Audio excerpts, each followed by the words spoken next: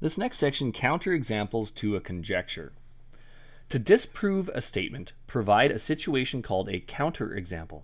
A counterexample uses the same set of assumptions as the conjecture you want to disprove. So we're not using anything different than what the information that we're given, but has the result that disagrees with the conjecture.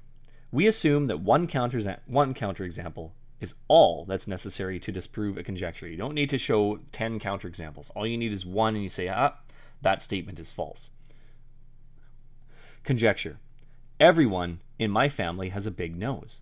Evidence. This is the inductive reasoning part. Me, the pattern. Me, my parents, grandparents, children, aunts, uncles, cousins, they all have big noses. Everybody has a big nose. But the counterexample could be, but your niece Zelda, I don't know who is named Zelda except for Zelda, has a little button nose. Therefore, your initial conjecture is untrue. So you found one counterexample. Link's friend Zelda does not have, therefore she does not have a big nose, she has a very small nose. So let's look at some examples giving a counterexample for each of the following statements. So here we have, if n is a whole number, then n squared is bigger than n. Well, I can gather a lot of information about this. I could say, here's 4, that's a whole number. Let's look. 4 squared. Well, you know what? That's equal to 16. 16 is bigger than 4. And I can keep on going and going and going and going with all these different examples. However, is there a counterexample? Well, are you aware that whole numbers actually include 0? Well, what's 0 squared? 0 squared is 0. This isn't bigger than 0. If they changed the statement and said n squared could be greater than or equal to n, then you know what? That might prove true, but we'd have to, again, prove it with a different reasoning. But with inductive reasoning, we can show that there's one counterexample with 0. It's a whole number. Therefore, that statement, n squared bigger than n, doesn't hold true in every case. All numbers that end in 1 are prime numbers. You know what? That's almost true. 1, that's prime.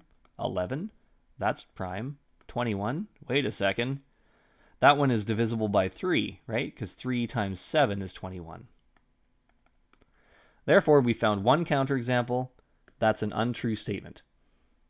Okay, we found one counterexample. Last one, all positive fractions are between 0 and 1.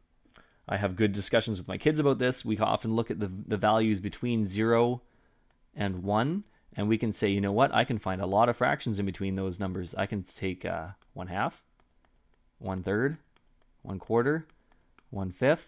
These are all between 0 and 1. I'm not saying that these are bigger than another. I'm just saying these are all different fractions. And you know what? There's actually an infinite number of fractions between 0 and 1, which means there's an infinite number of numbers between 0 and 1. However, you can write fractions like this, can't you? 7/3. That's not between 0 and 1. That's actually greater than 1, right?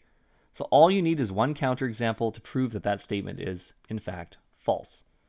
So just make sure that you're able to find counterexamples. Look at the statement, provide one counterexample, then you can show that the statement is untrue.